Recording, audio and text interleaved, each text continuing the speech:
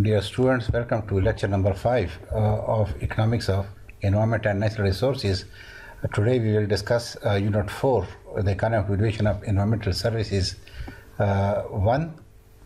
In this lecture we will discuss the following topics: the practical methods for measuring the benefits of environmental improvement, and these methods will include the market pricing approach, the replacement cost approach, hedonic pricing approaches.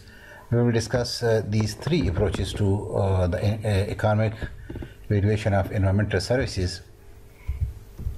First, come to the practical methods for measuring the benefits of environmental improvement. This lecture will discuss the various methods which measure the benefits of environmental improvement or the preservation of services of natural environment. Environmental improvement arises from damages avoided by taking certain well-defined actions. For example, an environmental project undertaken to clean up a lake could trace its benefit from the mere fact that, among others, such actions will lead to improvement to the natural aesthetic value of the lake. In this particular unit, we will discuss the benefits which the society, which the people get after improvement in the environmental in environment. For example, the cleaning of water, the reduction in the exhaustion of gases. Similarly, there can be a large number of actions taken, steps taken to reduce or to remove the water pollution, air pollution, or noise pollution. How these benefits can be measured, how we can measure these benefits. This is the issue to be discussed in this unit. Carbon emissions or sound pollution, air pollution. The economists usually used a concept, willingness to pay, to measure such type of the benefits, and willingness to pay is measured by the demand price at the margin. We can see here in this diagram that the consumers are willing to pay P1 for the 10th unit of the good service or of good or service. Similarly, they will be willing to pay a PE for the 25th unit of this product. This means for products where a market exists, individuals exercise choice by comparing their willingness to pay with the price of the product under consideration. They purchase the good or service when their willingness to pay equals or exceeds the price, not otherwise. In this case, we see that they are willing to pay P1 for the 10th unit. If PE is the equilibrium price, then all the consumers who are willing to pay P1 will be willing to pay the PE for the 25 units of that good or service. For example, if PE to be the market equilibrium price, all those who are willing to pay P1 will be expected to decide to purchase this good or service. Thus, they viewed the decision making based on willingness to pay must reflect individual preferences for that good or service. In this diagram, we see that they value this product because they are willing to pay P1 for the 10 units.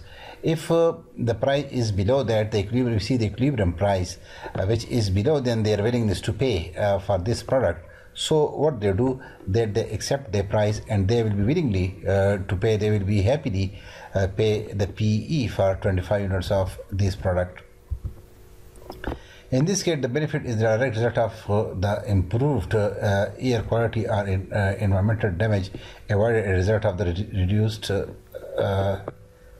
sulfur. This was about the emission of the sulfur and improvement in the quality of the air due to reduction in the emission of the sulfur. So if the quality improves,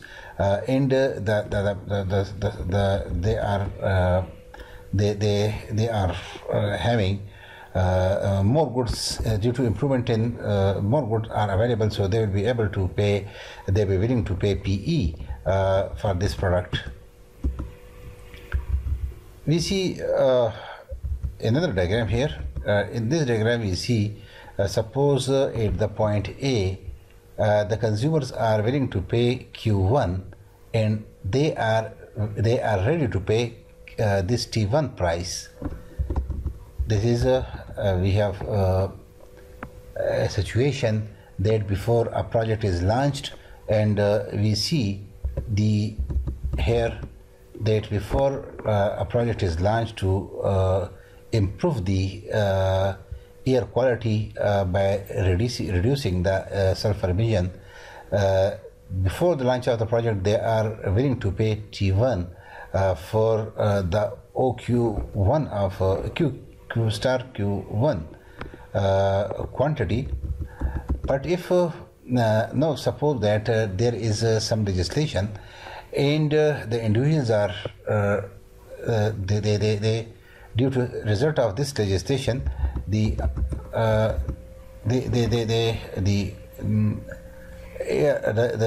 is improvement in the air quality, and the consumers move from Q1 to the Q2, that is the stricter sulfur pollution control. Society is allowed to move from point A to point B along the demand curve for environmental quality. They moved from Q1 to Q2 as the environmental air quality is improved. At this new position, the B individuals are willing to pay T2 for OQ2, the Q steric Q2. This quantity we can see. So the last unit of emission is Q2 means the emission reduced, the air quality improved. Given this, the total social benefit of the project, we can see it. This is the improvement, because as we move rightward, the air quality improves. So the improvement in the total social cost is Q1 AB Q2. This you see this shaded area. This area is actually improvement in the air quality in terms of reduced sulfur emission per unit time. So the society moves from point A to point B, and we see it will be alternatively it could be interpreted as the minimum monetary compensation that members of a given society need in order to voluntarily accept the proposed project. That is, reduction in the sulfur emission from Q1 to Q2 is not undertaken. This is the measure of willingness to accept. Willingness to pay is defined as the maximum price a buyer accepts to pay for a given quantity of a good or service. Willingness to pay is actually the maximum price a buyer accepts or he is willing to pay for a good or service. One effect of the higher air quality standard may be improvement in the human health, which causes a decrease in the average mortality rate. Thus, in particular case, benefit is synonymous with increased quality of life or increased life expectancy. We can measure the environmental benefits through different methods. The first method is a market pricing approach. This is a very good and simple method to approximate, to estimate the benefits which the society can or a locality can or an area can, a group of people can get due to some legislation, due to improvement in the environmental quality. This approach is applied to those goods and services, tradable goods and services, and we can define it as a method when the environmental improvement under consideration causes an increase or decrease in the real output or inputs. This is that in the society or when an area, when a country, a locality gets or individuals get improvement, increase or decrease in the output or input due to some environmental improvement or due to some project launched by the government or by a company which improves the quality of employment, the quality of environment, which ultimately leads to increase or decrease in the output or inputs. It estimates the economic value of tradable ecosystem goods or services. Market pricing approach can be used to value changes in either the quantity or quality of good or service. The market prices approach uses prevailing prices for goods and services traded in the market, such as timber, fuel wood, non-wood forest product, that is mushrooms, berries, medicinal plants, aromatic and medicinal plants, etc. The market price valuation technique uses standard economic methods for measuring the economic benefits from market's impacts based on the quantity demanded and supplied at different prices. Where the market value exists, market price method should be preferred to any other valuation technique. If the prices of the goods, the outputs or the inputs are the goods which increase or decreased due to the environmental improvement, if their prices exist, if they are tradable, then the market price valuation technique or market price approach is considered best in order to measure the benefits. For example, a decrease in the timber harvest or extraction of minerals resulting from a legislation presentation that could effectively expand the acreage set aside as a wilderness area. The expected increase in the fish harvest due to implementation of new water pollution control technology. If some new water pollution control technology is introduced, which will definitely improve the quality of the water and resultantly the fish production will increase. So we can measure its market value. The increase in the crop yield arising from legislative mandate of a higher air quality standard. Definitely, if the project is launched, if this legislation is made to improve the air quality, as the air quality improves, with improvement in the air quality, certain crops will definitely yield give higher yield, which can be measured in terms of the money, and we can estimate the benefits from the environmental improvement in this case. In all these examples, the benefits from environmental improvement, that is avoided damage. If environmental quality is improved, definitely we will avoid the damages. If these damages are identified in terms of changes in the outputs or inputs, more specifically timber, mineral, fish or crops, then this approach is considered best. These inputs or outputs are expected to have market prices that accurately reflect their scarcity values. Where the environmental improvement is directly associated with changes in the quantity or price of marketed outputs or inputs, the benefit directly attributable to the environmental improvement in question can be measured by changes in the consumer surpluses and the producer surpluses. Definitely, when the environmental quality is improved, we see improvement in the output, and if the prices of these inputs and outputs which have been changed due to the environmental improvement, then the benefits of this can be measured in terms of the consumer surpluses and the producer surpluses. Now, as you know, that consumer surplus refers to any benefit that consumers may receive when purchasing goods and services at the prevailing market prices. Clearly, consumers will benefit more when market prices are lower than what they are willing to pay. In the previous example, we see that the consumers were willing to pay P1 a higher price to pay only 10 units. If in their case when they were offered a lower price PE, they were willing to pay for 25 units of their product, which is improvement in the consumer, which is actually increasing the consumer surplus, because in that case they were willing, they were paying a lower price than they were willing to pay. Similarly, the concept of producer surplus, which refers to any benefit the suppliers or the producer receive when they sell the goods and services they produce at market price. Evidently, the producer benefit more as production costs decrease relative to the market price. Pollution control programs improve the air quality and it affect output.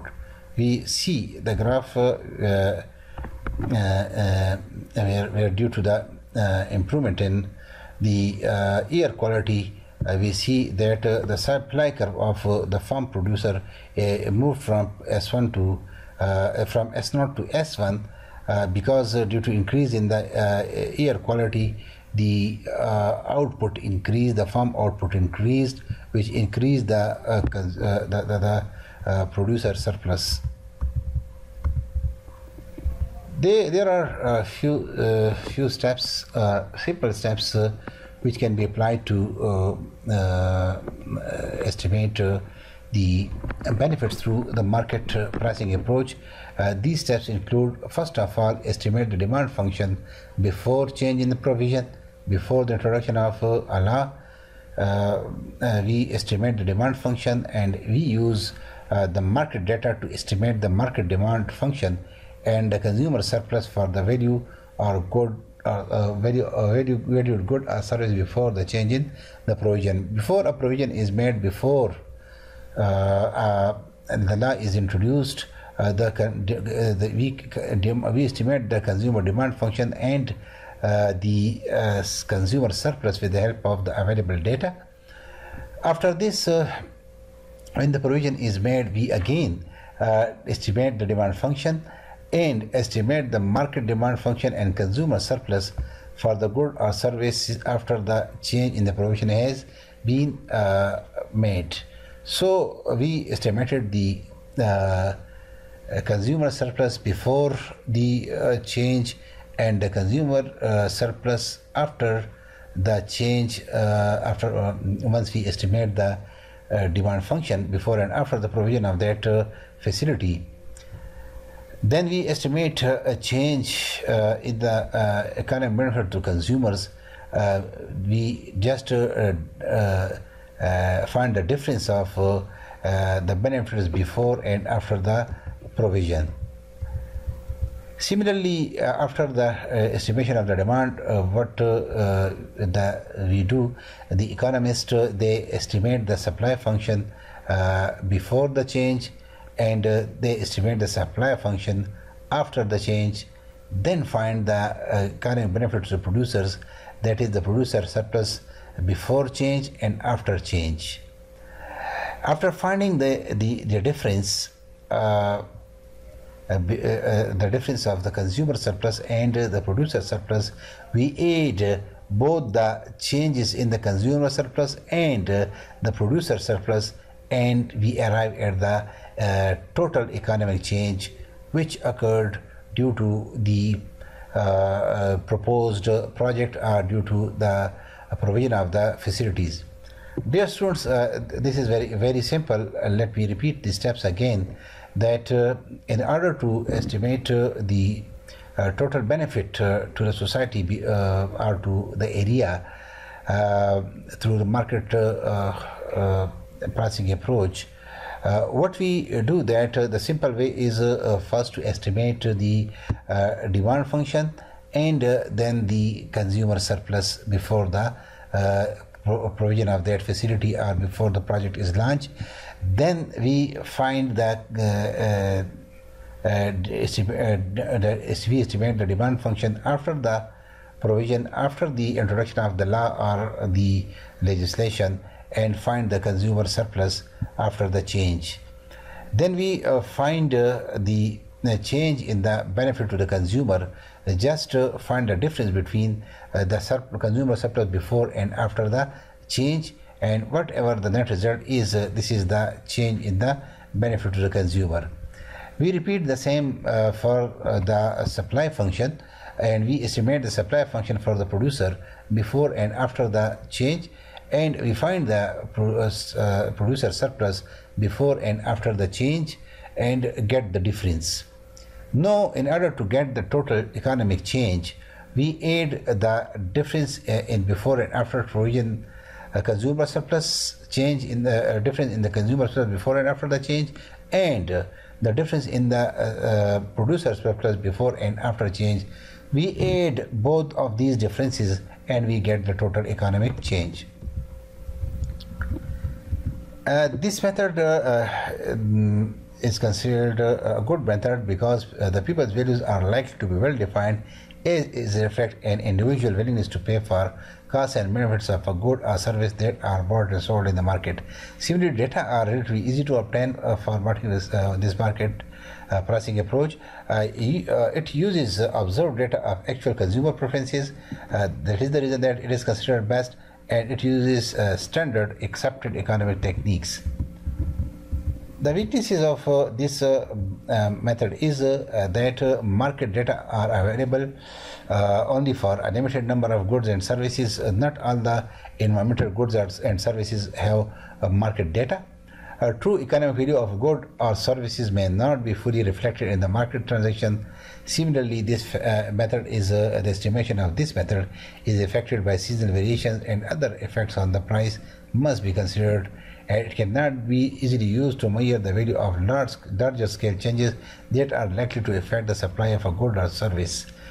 Usually, market price methods does not detect the market value of other resources used to bring ecosystem product to market, and thus may be overstate the benefits.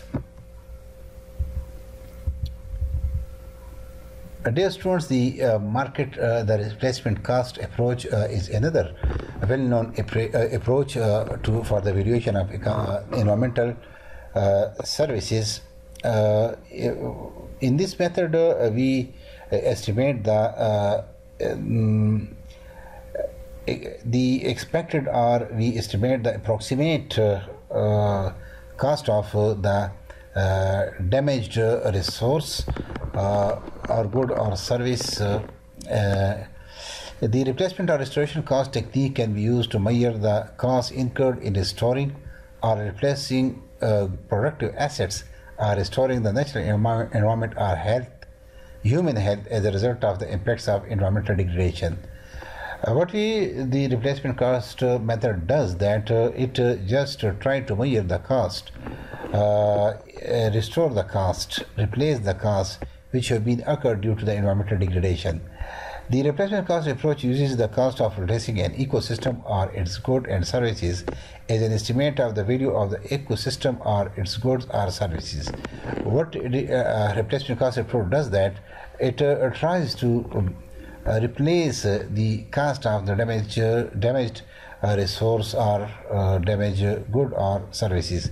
It can be applied for valuing the improved water quality, erosion protection services, water purification services, storm protection services, habitat and nursery services. In all these cases, this replacement cost method can be used. A very good example is we know that the acid rains we discussed in lecture number 2. These acid rains give very huge scale damages to the infrastructure. So, if due to some environmental legislation, due to the environmental projects, a society, an area is able to reduce the quantity of the acid rains. This means that it will be able to reduce the cost of maintenance of infrastructure. This replacement cost approach This measures the which has damage to the infrastructure and estimate its replacement cost. As we know that asset accelerates the deterioration of a nation's infrastructure such as highways, bridges, and historic monuments. Suppose a given nation passed a bill that reduces the emission of acid rain, precursors, sulfur and nitrate by 50%. As I told you earlier, that suppose we know that it destroys the infrastructure, that is highways, bridges, and the historic monuments. Now suppose a bill is passed and the country is able to reduce the acid rain by 50%. It will slow down the deterioration of the nation's physical infrastructure. Definitely, if the replacement cost approach is used to measure the benefit from avoided environmental damage, it will be assessed on the basis of the saving realized to reduce expenditure on repairing, restoring, and replacing the national infrastructure. If the acidic rains continues, the country will have to spend each year a huge amount of money on the repair of or the restoration of this infrastructure. If the acidic rains are controlled by 50%, this means that the expenditure on the maintenance, on the repairing and restoring of this infrastructure will be reduced to some extent. That reduced expenditure in form of the saving is actually the benefits which we measure through the replacement cost approach. However, in some cases, environmental damage may not be capable of being completely repaired or replicated. Even if could be, the replicas would probably be of little worth compared to the original. An example of this would be an attempt to estimate the value of wetland area that is earmarked for housing development by what it would take to restore or replicate it somewhere else in the vicinity of the original site. So if this is another example that which is earmarked for the housing development, it will be difficult to replicate or restore it somewhere else than this original site. In this instance, other methods of benefit such as contingent valuation method, CVM, we will discuss this in the next lecture. This could be more appropriate as compared to this market replacement cost approach. For this reason, the replacement cost approach should be used with some care. Despite the apparent weakness, the use of this method could be quite tempting because it's generally easy to find what appears to be rough but fairly adequate estimate of the replacement cost. Dixon and Hashmit used this approach to estimate the cost of recovering and replacing eroded soil from agriculture project in South Korea. In their study, the productive asset that had been damaged was the soil in the upland areas. The cost of physically replacing lost soil and nutrients was used as a benchmark by which to measure the replacement cost. This replacement cost then viewed as a measure of the minimum benefit to be realized from the preventive steps that could be undertaken to restore and maintain the original productivity of the damaged soil. This method is considered good because it is a rough estimator of the economic value subject to the data constraints and the degree of similarity or substitutability between related goods or services. It is a rough indicator, that is the reason that it is considered good. It is easier to measure the cost of producing benefits than the benefit themselves when goods and services and benefits are not marketed. Less data and it needs less data and less resources to estimate the replacement cost. It provides surrogate measures of value that are consistent with the economic concept of use of value for goods and services, which may be difficult to measure by other methods. The weaknesses include expenditures to repair damages or to replace ecosystem goods and services are not always measure of the benefits. The expenditure may not. One of the weaknesses is many of the economists, they say that the expenditures are not actually always the measure of the benefits provided. The damages may be more than the estimated expenditures. Do not consider social preferences for eco goods and services. It avoids the social preferences. In certain cases, the cost of protective action may actually exceed the benefit to the society. Substitute goods or services are unlikely to provide the same type of the benefit as the natural resource, and goods and services being replaced probably represent only a portion of the full range of goods and services provided by the natural resource.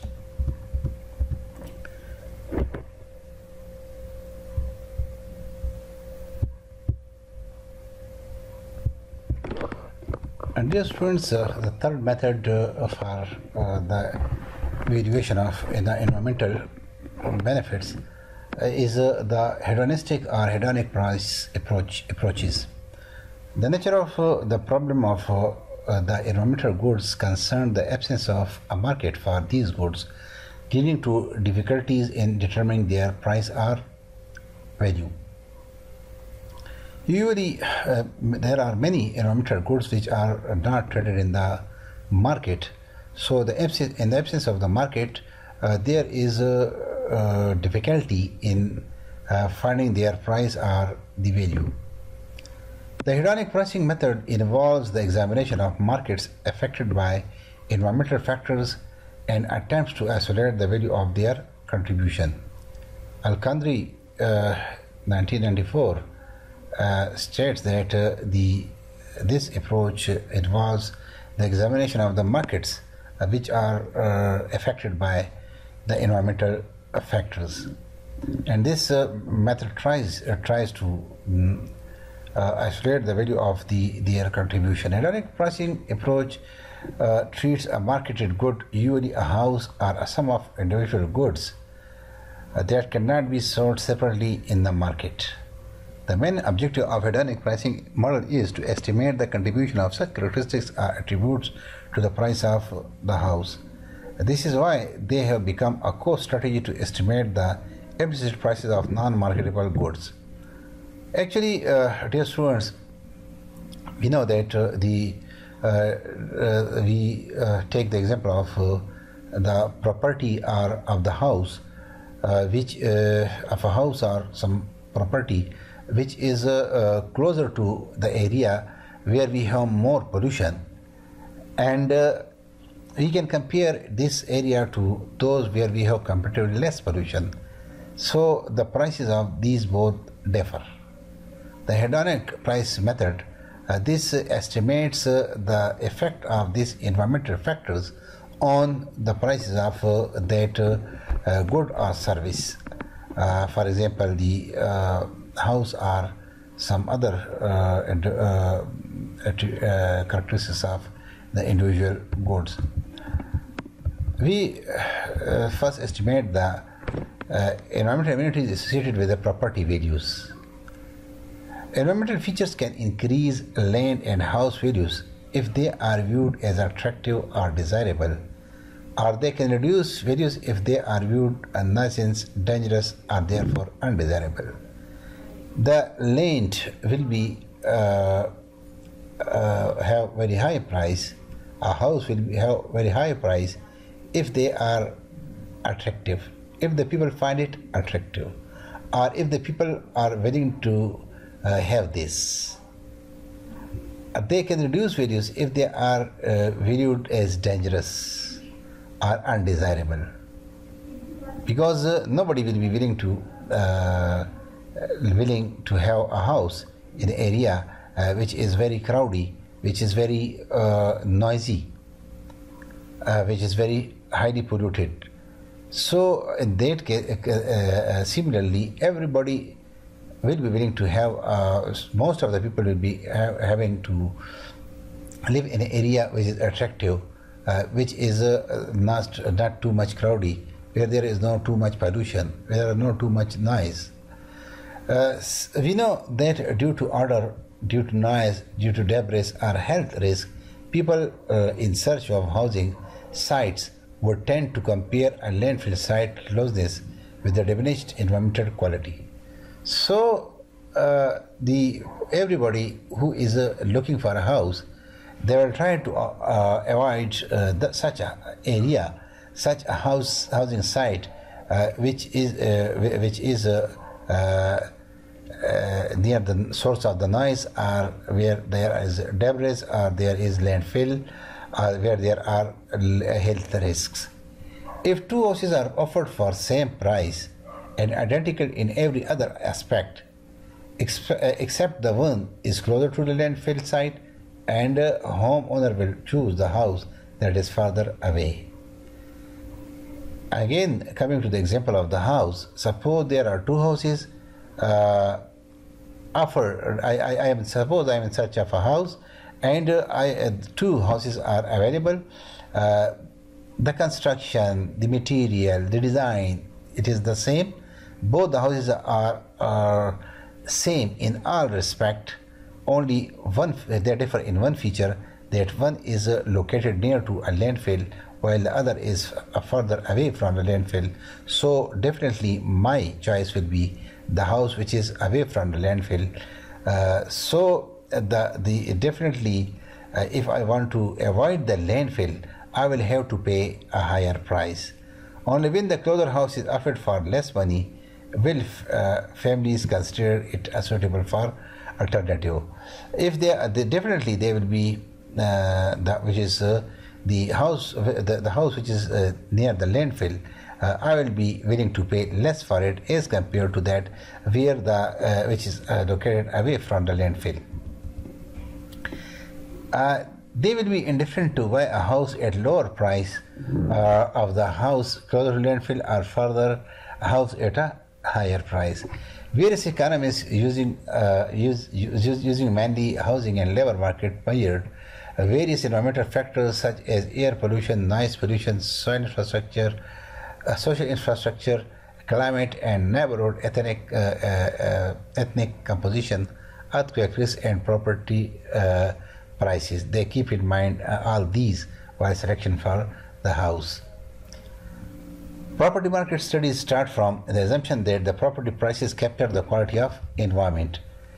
Example, other things being equal, one would expect properties in the areas with clean air to command higher price than houses in the area with polluted air.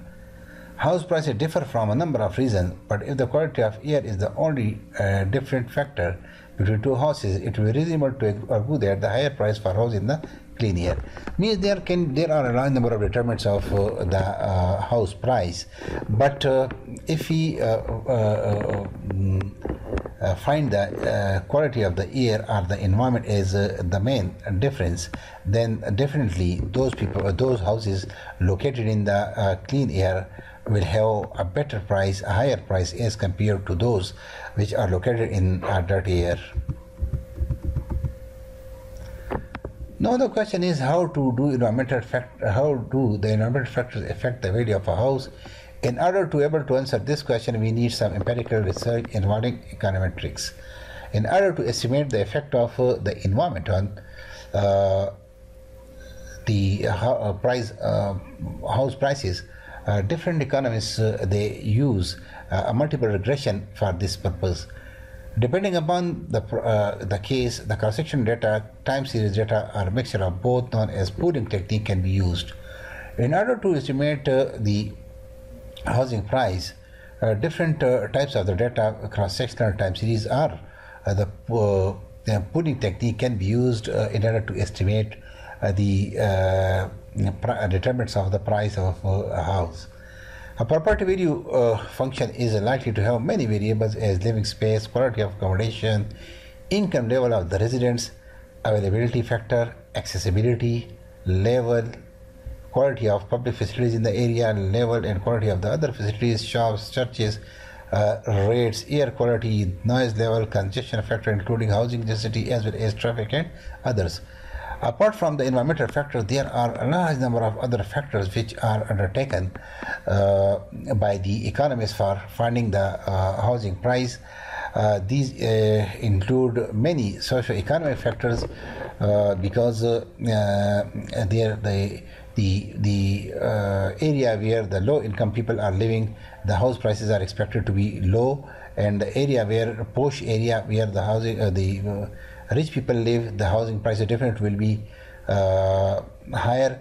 Similarly, the accessibility to the market, the accessibility to the schools, to the colleges, to the shops, availability of the natural gas, the availability of the electricity, the quality of the air. All these are the determinants of the housing prices, and different economists have used different models in order to estimate the housing prices. We can take, for example, we take the simple example, the property value is a function of H, A, and E, where PV stands for the property value, H is for the housing value variable, A is the accessibility factor, N is the neighborhood factor, E is the environmental factor. Extensive research has been carried out to find the effect of changing environmental quality on the property prices. This is the see that if the environmental quality is improved, we will see a higher value of this property, and if the environmental quality is lower, then it is expected that the price will be lower. Pierce and Turner 1990 used the following functional form of the model. PP, which is the property price, is a function of PROP, NHWD, access, and ENV, where the property variable, house condition, size, quality. The property price depends on the house condition, size, quality. Neighborhood means the condition of the surrounding houses, proximity to the school, amenities, crime.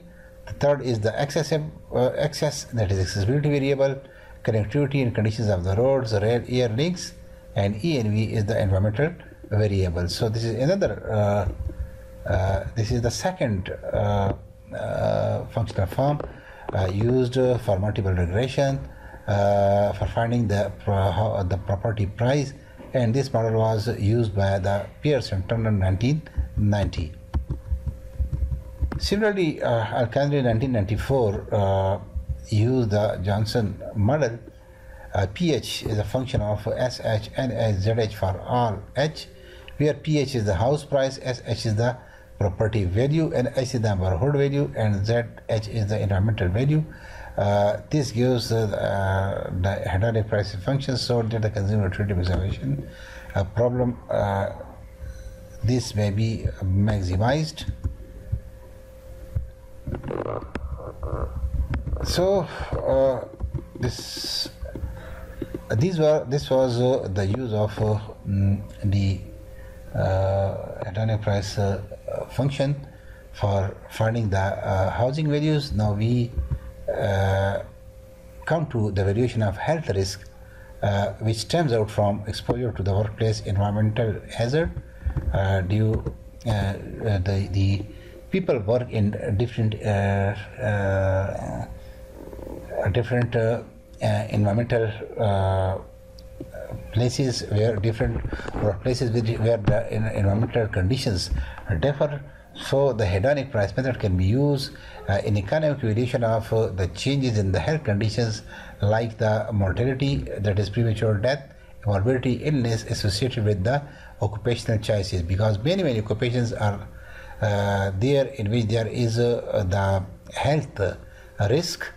So the hedonic price approach can be used for the valuation of such risk. In such cases, willingness to pay is inferred from the available data on medical expenditure, income, and the wages. Pollution, we know that it is considered as the major threat to the human health. Similarly, groundwater contamination caused by toxic waste disposal on a landfill site that is not properly sealed may be serious to human health hazard. Especially this happens in the developing countries where we see that the groundwater is contaminated due to the toxic waste disposal. We know that in the landfill we throw the solid waste. If it is without in the developing countries, usually this solid waste is not treated well. So due to this, a number of the toxins are the chemicals are added to the groundwater. which contaminates the groundwater, and this can result the incidence of diseases and premature death among the population which is living near that landfill. Workplace exposure to toxic chemicals or other environmental hazards can result in similar results. Those people who are exposed to the environmental hazard in their workplace, they can also face the same fate. Now, question arises: how can we measure in monetary terms environmental effect that increases the mortality and the morbidity rates of community? This is an important question. Are we not here implicitly measuring such things as the human life, pain, and suffering? After all, it is not life. After all, is not life priceless? If the objective is to measure the benefit from avoiding the environmental damage by means of individual willingness to pay, what is being measured is not the value of life, pain, but people preferences. But the people's preferences for health risk, how much damage they are willing to avoid. We all take risks of this nature on a daily basis.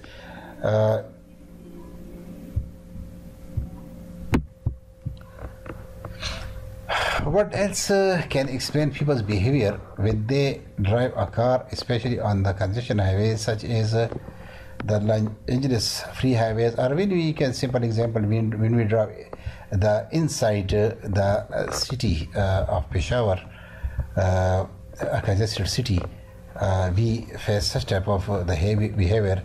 Again, then the life that is measured is a statistical life.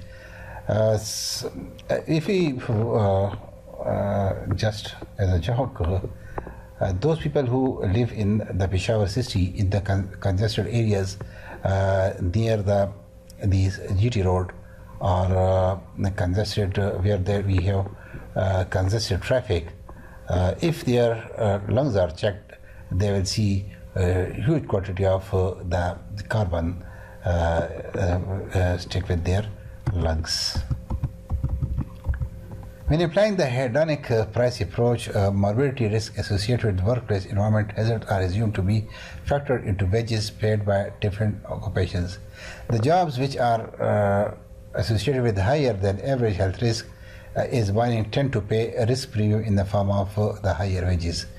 This is usually the case of the developing countries. That in the developing countries where the jobs where the labor force is exposed to risk, they are paid higher wages as compared to the jobs where the risk is comparatively low.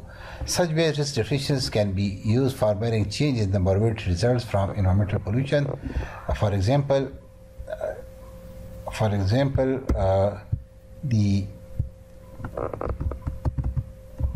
daily average rate of the coal miners must be greater than the average rate of the blue collar workers in the manufacturing sector, because the coal miners, they are exposed to the health risk more. The coal miners, they are exposed to the risk more than those who are working in the manufacturing sector.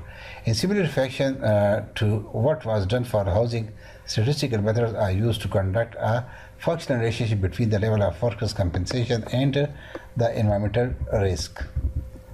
In this case, the dependent variables are wage rates for, just like the hedonic approach for the property price, such type of the model can be used for the health risk as well.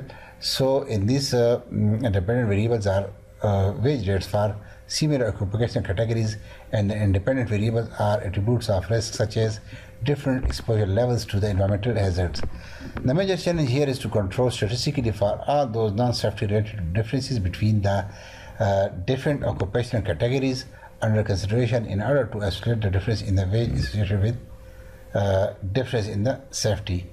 If this successfully accomplished, the final statistically defined fitted hedonic wage function would reveal how much compensation on average workers require in order to accept more environmental risk. Means that in this method, in this case for the health risk, the dependent variable is the wage rate, but the independent variables different variables are taken, including the environmental hazard or the health risk as a major determinant. Another area where hedonic valuation may be considered is the economic valuation of premature mortality. Here, the economic value of interest is approximately by society loss of labor as a result of the individual premature death caused by specific pollution-related illness. The specific valuation approach used in this case relies on the calculation of the present discounted value of the future earnings that were lost due to premature mortality. So, for this purpose, you will have to collect data from the company's profile of those people who died, who faced premature mortality and due to the environmental hazard. Peterson, 1977, estimated the social cost of discharges by Reserve Mining Corporation, a non-magnetic rock or tanning into the Lake Superior. This is the exhaustion of the discharges to a lake were estimated by Pearson 1977, and the tannings contaminated the lake water with asbestos from fiber, a known carcinogen. These are the technical chemical names that the discharges from that corporation, mining corporation, that led the lake water contaminated, and this incident exposed the North Shore citizens to serious health risk since these containers draw their public water from the lake. As this lake used to supply water for drinking water to the residents of an area, so this exposed those people to the health risk. It was estimated that contaminated water lake would increase the average annual number of deaths in the region by 274 over the 25 years of the remaining operation of the plant. As the plant have to operate for more than 25 years, so it was estimated that it will increase by deaths by a figure of 274. It was also determined that the mean age of the death of the North Shore victims would be 55 years of age, or 12.58 years less than the average life expectancy of the male in the United States, which was 66.8 years. Similarly, this contaminated water was estimated to reduce the life expectancy by 12.8 years. The social cost caused by each individual premature death was computed by estimating the annual present value of the lost productivity society suffered from each victim. Similarly, the social cost was estimated by estimating the annual present value of the lost productivity of the society, which it faced due to the death of each worker. This was estimated about 38,849 per victim. Then, given the projected 274 deaths per year, the total social cost was about 10,644,626, and this was due to this loss was this per year loss was due to the this contaminated water. At this point, it is important to note that estimate of this does not represent the estimate of 38,849 value does not represent the this value does not represent the value of 12.8 years extra of living to an individual. This was the value of a single person. Individual life, however short, is perhaps priceless. Therefore, what the above estimate per year is the economic value of 12.8 years of statistical life, nothing else. Hence, the perspective of the society at large, an individual in terms of her or economic contribution is nothing more than the statistical entity. This means that this price or estimation of this cost is not the price of the life, because the human life is priceless. In some instances, the evaluation method has been used as a basis for actual compensation for job-related fatalities. This method used in order to make the compensation for the job-related deaths.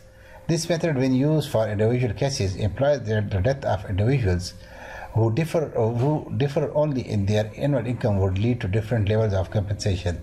In fact, this has been one of the major contentious issues in the discussion between U.S. government and the lawyers representing relatives of the September 11 fatalities in the New York City. As would be expected, there is a great deal of the discomfort in using this approach, probably due to the equity consideration. This hedonic pricing approach can be used in order to estimate the health risk, but as we discussed in detail in this discussion, that this is just a rough statistical estimate, and this is not the actual price of the human life. Human life is priceless. Anyhow, this the hedonic price approach can be used to estimate the health risk and the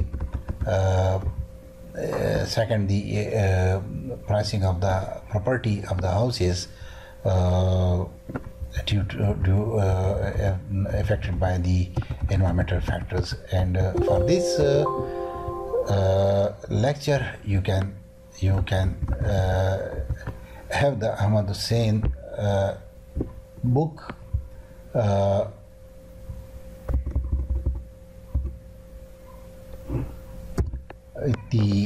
Similarly, the Marine article 2009 and some other articles and the chapters which have been given this reference list. Thank you.